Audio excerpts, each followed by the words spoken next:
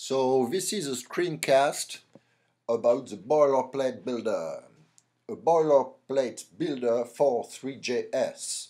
We released recently Boilerplate for Three.js.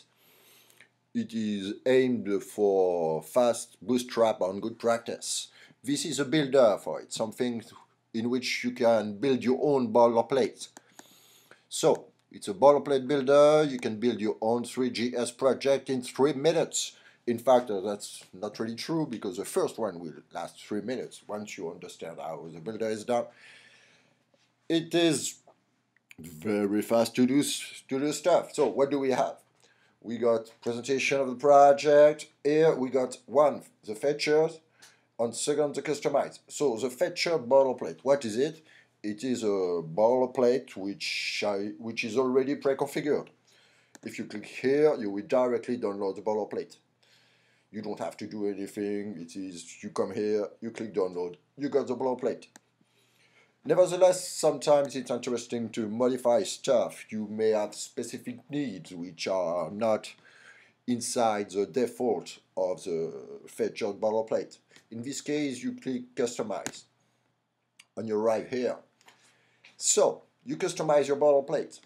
Here, you got all the options. You go here, here, here, you got various options. I will not detail the option right now. You can play with them, try them out, and see how it works. So let's say, for example, here I removed Three.js, the small stuff which was there.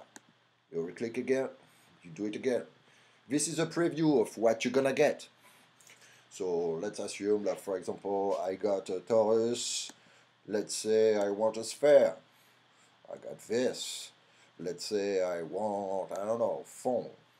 Another material. Let's say I want, you see, you can tune your stuff the way you like. So, we have done this. We are real happy with this boilerplate. Now let's download it. You click save. Here you save it. You replace it, because I have downloaded once before to repeat the screencast.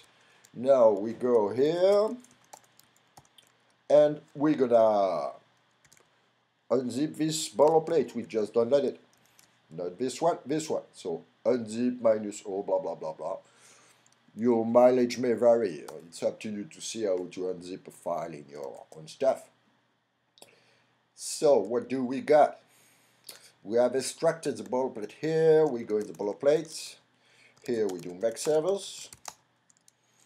It runs on HTTP servers in 8000. You can put your own HTTP server on this. It's no trouble. So we reload the page, and you got your boilerplate. See, you got the same thing that you got here, but this one is in localhost. So you got your pre-configured boilerplate according to your own need in, I don't know, but very little time. That's all for today. See ya, guys.